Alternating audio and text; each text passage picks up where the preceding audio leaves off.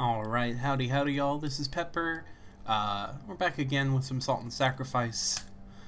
Basically, they just added, this is version 1.0.1. They added a new NPC merchant you can find, and I just found him, so I'm just gonna show you where to find him. Here we go. Yeah, it won't take me that long. So he is in the first area, Ashbourne Village.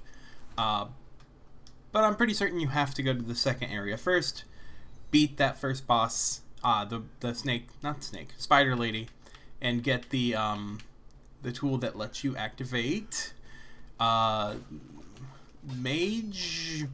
things. I'll just look in my inventory. What is it called? Aha! The mage synth supply. So once you get that, I'm just gonna book it. Here we go. Pardon me. Ah! I knew that was there. No. You guys leave me alone. Because then you can activate this and go whee! It is a little bit of a walk, but not too bad.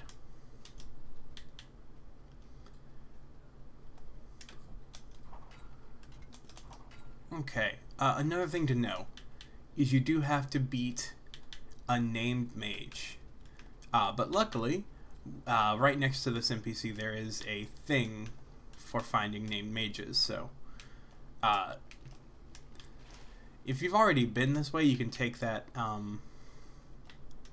thing, the thing that makes it so that you ride the lift up. But I'm taking the long way, just in case you have to take the long way as well.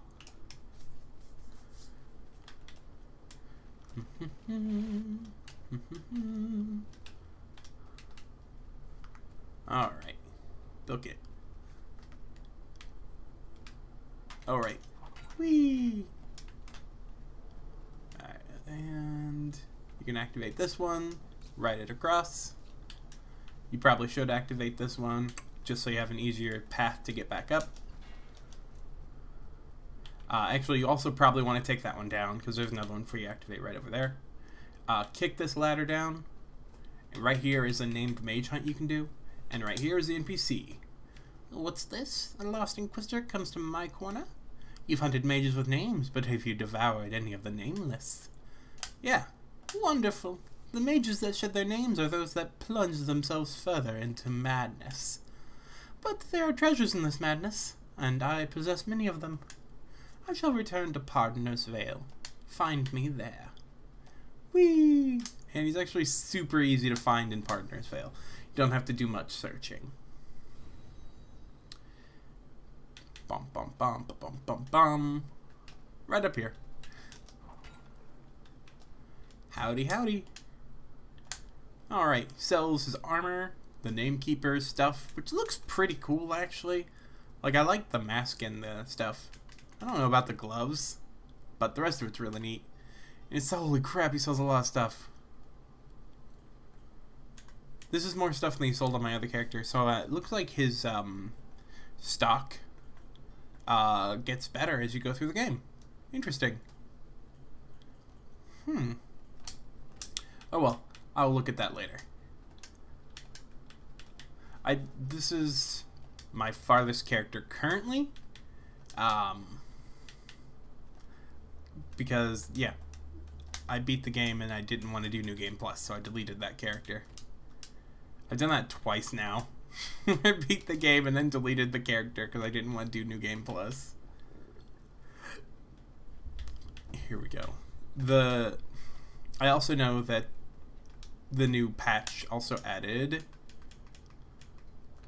not to this one, one of these mother effers has a new weapon you can buy.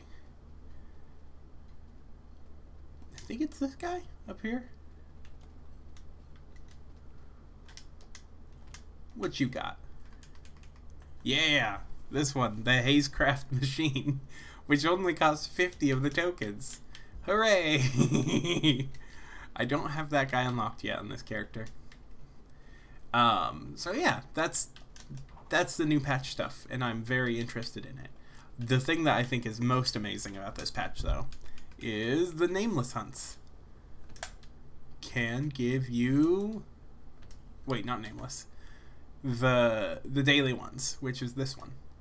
They can give you, haha, Dawnlight tokens. You can see the fourth thing down there, which you normally only get for doing multiplayer stuff.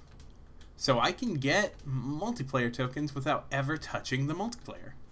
Not that the multiplayer isn't fun, but like I really, really like that they added that in there. It's okay. Anyway, thank you all for joining me. That's how you find the new NPC and merchant in this this patch. I hope you all have a wonderful day. Peace.